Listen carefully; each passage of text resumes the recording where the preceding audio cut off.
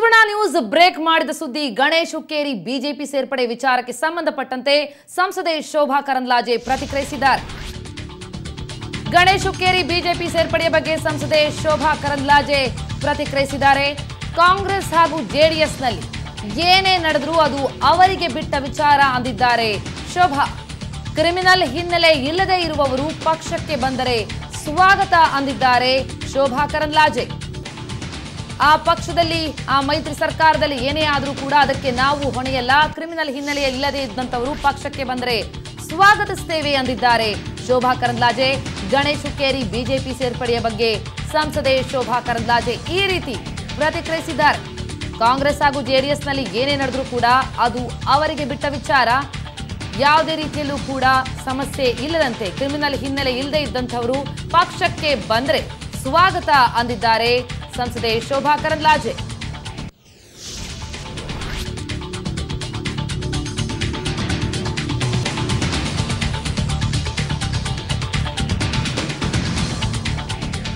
S, ಸಂಸದೆ ಶೋಭಾ ಕರಂದ್ಲಾಜೆ ಅವರೊಂದಿಗೆ ನಮ್ಮ ಪ್ರತಿನಿಧಿ ಪ್ರಶಾಂತ್ ನಾತು ಚಿಟ್ ಚಾಟ್ ನಡೆಸಿದ್ದಾರೆ. ನೋಡೋಣ ಬನ್ನಿ. ನಮ್ಮ ಜೊತೆಗೆ ಬಿಜೆಪಿಯ ಸಂಸದೆ ಶೋಭಾ ಕರಂದ್ಲಾಜೆ ಅವರಿದ್ದಾರೆ. ಶೋಭಾ ಕರಂದ್ಲಾಜೆ ಅವರೇ, ಇವತ್ತಿನ ಸಭೆಯ ಪ್ರಮುಖವಾಗಿರ್ತಕ್ಕಂಥ ಅಜೆಂಡಾ ಏನು? ಶಾಸಕರು ಸಂಸದರನ್ನ ಸೇರಿಸ್ತಾ ಇದ್ದೀರಿ.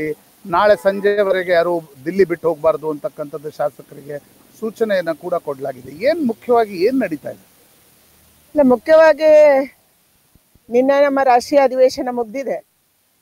ಅದರಲ್ಲಿ ಹಲವಾರು ಅಂಶಗಳನ್ನ ಶಾಸಕರು ಮತ್ತು ಎಂಪಿಗಳು ಮಾಡಬೇಕಾದ ಕೆಲಸವನ್ನ ಪ್ರಸ್ತಾಪ ಮಾಡಲಾಗಿದೆ. ಸಂಜೆ 8:30 ತನಕ ಪ್ರಧಾನಮಂತ್ರಿಗಳು ನಮ್ಮ ಕೋರ್ ಟೀಮ್ ಜೊತೆ ಕೂತಿದ್ರು, ರಾಜ್ಯಗಳ ಪ್ರಮುಖರ ಜೊತೆ.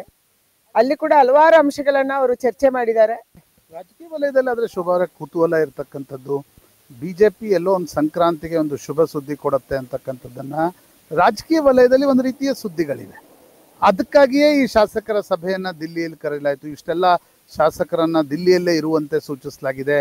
ಇವತ್ತು ಸಭೆ ಇದ್ರೂ ಕೂಡ ನಾಳೆ ಸಂಜೆವರೆಗೆ ದಿಲ್ಲಿಯಲ್ಲೇ ಇರಿ ಅಂತಕ್ಕಂಥದ್ದನ್ನ ಹೇಳಲಾಗ್ತದೆ. ಇಲ್ಲ, ಆ ಥರ ಏನು ಇಲ್ಲ. ನಮಗೆ ಮುಂದಿನ ಲೋಕಸಭಾ ಚುನಾವಣೆಗೆ ತಯಾರಿ ಮತ್ತು ಥ್ರೆಡ್ ಬೇರ್ ತಯಾರಿಯನ್ನ ಮಾಡಬೇಕು ಅನ್ನುವಂಥದ್ದನ್ನ ಬೂತ್ ಮಟ್ಟ ತನಕ ತಯಾರಿಯನ್ನು ಮಾಡಬೇಕು ಅಂತ ಹೇಳಿದ್ದಾರೆ.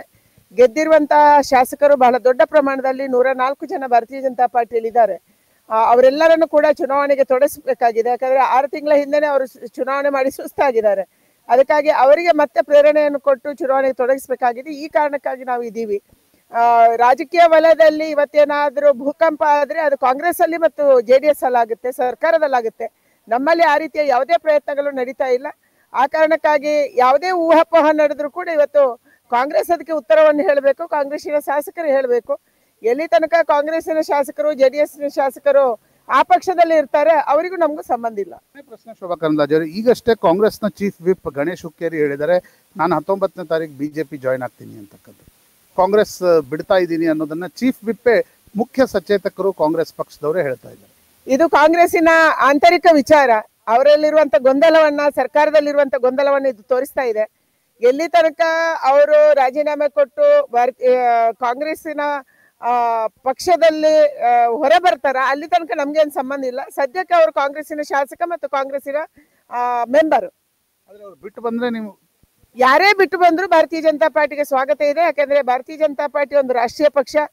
ಯಾರೇ ನಿನ್ನೆ ಕೂಡ ಚರ್ಚೆ ಆಗಿದೆ, ಬೂತ್ ಮಟ್ಟದಿಂದ ಹಿಡಿದು ರಾಜ್ಯದ ತನಕ ಯಾರೇ ಕೂಡ ಭಾರತೀಯ ಜನತಾ ಪಾರ್ಟಿಗೆ ಸೇರ್ತಾರೆ ಅಂತಂದ್ರೆ ಅವರು ಕ್ರಿಮಿನಲ್ ಅನ್ನ ಹೊರತುಪಡಿಸಿ ಉಳಿದವರೆಲ್ಲರನ್ನು ಸೇರಿಸ್ಕೋಬೇಕು ಅಂತ ಹೇಳಿ ರಾಷ್ಟ್ರೀಯ ಅಧ್ಯಕ್ಷರು ಮತ್ತು ಪ್ರಧಾನಮಂತ್ರಿಗಳೇ ನಿನ್ನೆ ಹೇಳಿದ್ದಾರೆ. ಅದರ ಅರ್ಥ ಸರ್ಕಾರ ರಚನೆಯ ಪ್ರಯತ್ನ ನಡೀತಾ ಇದೆ? ಖಂಡಿತವಾಗಿ ಇಲ್ಲ, ಯಾವುದೇ ಕಾರಣಕ್ಕಿಲ್ಲ.